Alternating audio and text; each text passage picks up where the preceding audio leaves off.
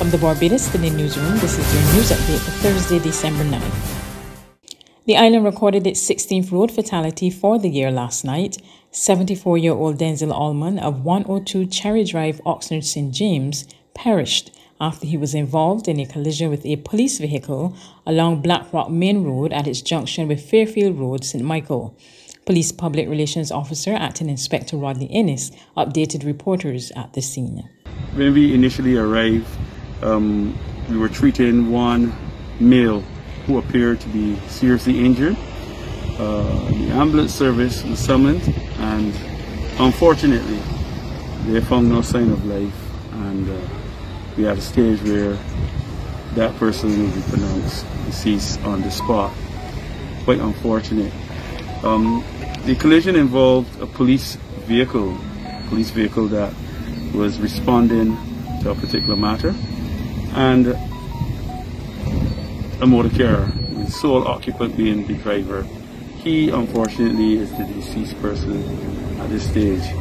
In other news this Wednesday, Chief Executive Officer of the Barbados Hotel and Tourism Association, Senator Rudy Grant, says the grouping is still awaiting the creation of safe zones for the sector. At Wednesday's fourth quarterly general meeting, Grant says safe zones are critical to building the island's reputation as a safe destination, and they are looking forward to further discuss the matter with the social partnership. We are expecting that there will soon be a meeting of the social partnership. We would have had discussions in relation to safe zones as well with the Barbados Private Sector Association, and we know that a request has been made for having a meeting for further discussion. Grant outlined the BHTA's safe zone policy, which was agreed to at a meeting held in November. The safe zones policies should apply to both employees and patrons. Safe zones should be for fully vaccinated persons or unvaccinated persons who have evidence of a negative rapid antigen test taken no later than 24 hours prior to attendance at the tourism enterprise for patrons, while unvaccinated employees will be required to test weekly.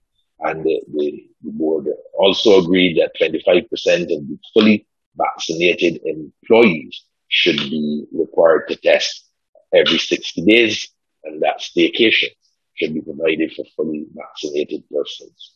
Minister of Maritime Affairs and the Blue Economy, Humphrey, says all necessary steps will be taken to ensure the safe delivery of personal cargo in time for Christmas. He gave the assurance amid concerns raised by members of the public about having to endure long delays to get their barrels and packages from the Bridgetown port. There's an increased amount of cargo. We've opened the port for extra hours to be able to get the cargo out. We are facilitating, obviously, increased containers. The other thing is that in Barbados now we scan all the containers, so we have to scan and make sure Barbadians are safe, so we're doing that as well. But I am confident that the containers that are in the port, the barrels that are in the port, once they came in a proper time, we'll be able to have them all out of the port before Christmas for sure. So I'm asking Barbadians obviously to bear with me. We're going to have to bring on additional staff to be able to run the overtime hours that we are working now, but we are working to facilitate the increased production in the port so that Barbadians can have a proper Christmas. There's regional and international news after this short break. Hi, my name is Michelle Hines, and I own a company called HM Novelties. I have 3 children, 2 of which are under the age to get the vaccine, and that makes them vulnerable. And the eldest, she is vaccinated, and that's a good thing because all she wants to do is hang with her friends. I take care of my 80-year-old mum, and she has many comorbidities. And I love my mum, and I would not want for anything to happen to her. I am one of the ones that suffered absolutely no symptoms for either the first or the second jab. When you have the vaccine, you have a weapon to fight against this virus, to fight against this beast. 95% of my friends and family are vaccinated, and that literally makes me feel secure. Let's roll up our sleeves and get back to living.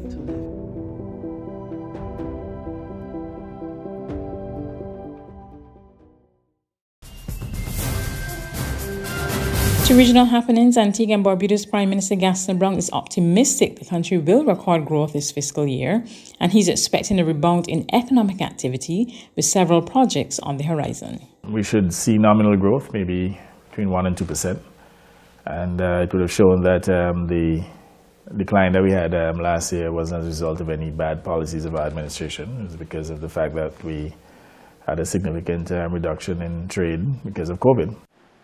Meanwhile, Prime Minister Brown expects accelerated expansion in real gross domestic product in 2022. He says this will be driven by various projects as the government continues to push for further diversification of the economy. We're hoping that we can grow the country's economy by at least 8%, and based on certain projects existing and new ones to commence in 2022, we could possibly get up to 10%. And this is assuming that there's stability in all of 2022, because if we end up with new variants that become very destructive and there's disruption in the system, then clearly we will not achieve that level of growth. But the prospects are looking pretty strong, and I want to thank the Antigua and Barbudan people, for the level of resilience that they would have shown during the last almost 2 years. On the international front, British Prime Minister Boris Johnson apologized and his advisor resigned on Wednesday after a video emerged of senior aides joking about a Christmas party at Downing Street last year when social events were banned under COVID-19 rules. We get the details from Euronews. I will regret those remarks for the rest of my life. That is how senior government aide Allegra Stratton referred to the now infamous leaked video in her resignation statement. To all of you who lost loved ones, who endured intolerable loneliness, and who struggled with your businesses, I am truly sorry. And this afternoon, I am offering my resignation to the Prime Minister. Prime Minister Boris Johnson continues to deny knowledge of a party despite the leaked video. Mr Johnson faced MPs for the first time since the leaking of the video at Wednesday afternoon's Prime Minister's questions. He took the time to insist that no such party took place and that no regulations were broken. He did, however, apologise for the joking seen in the video. I apologise unreservedly for the offence that it has caused up and down the country, and I apologise for the impression that it gives. But I repeat, Mr. Speaker, that I have been repeatedly assured since these allegations emerged that there was no party and that no COVID rules were broken, and that is what I have been repeatedly assured. The footage in question, obtained by ITN, was shot on the 22nd of December last year at a time when much of the UK was in lockdown and people were banned from mixing with their families. Condone having Christmas. What's the answer? Last week, Opposition leader Keir Starmer has accused the Prime Minister and the government of repeatedly lying to the public. The Prime Minister, the government, spent the week telling the British public there was no party. All guidance was followed completely. Millions of people now think the Prime Minister was taking them for fools and that they were lied to. That's news, but for the very latest, visit our website at www.barbadostoday.bb. You can also subscribe to our e-paper, email updates, or like us on Facebook, and sign up for our breaking news alerts via WhatsApp. We're also on Izumi Media and bus terminals, as well as Screenplay at supermarkets and gas stations near you. You can also hear us on Mix 96.9 FM and Capital Media HD 99.3 FM.